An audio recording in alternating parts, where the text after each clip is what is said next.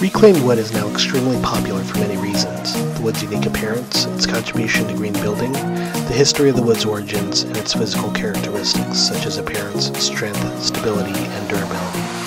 Reclaimed seasoned wood has also been exposed to changes in humidity and is therefore more stable, allowing it to be used with central heating systems, for example without having to wait for it to acclimate. But not all reclaimed wood is old. Huge amounts of wood are used and then just thrown away, despite the fact that it is still perfectly reusable. This new wood is mainly reclaimed from the construction industry and would otherwise have gone to the landfill, thus contributing to greenhouse gas production. Reclaimed wood is often in excellent condition and can be reused in many different areas, such as making things for the garden, for example, a trellis, plant boxes, fencing, bird boxes, or sheds.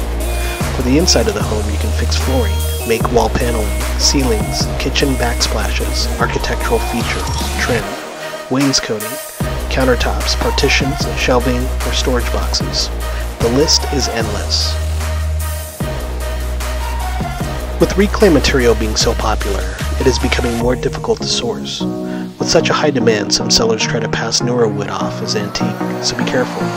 Reclaimed wood is also an environmentally friendly option that keeps quality wood out of wood chippers and brings depth and character from the wood's previous life.